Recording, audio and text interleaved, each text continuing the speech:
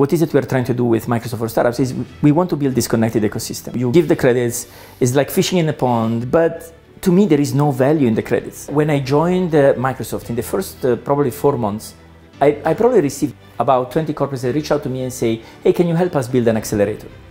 And in my mind I was thinking, 20 corporates, 20 corporate accelerators. Nah, I don't see this happening in the region. There's something wrong. Why don't we start exporting technology? Sure. Why don't we start having entrepreneurs that from here build solutions to problems that we are facing at large, that impacts millions of people, and why not exporting from here?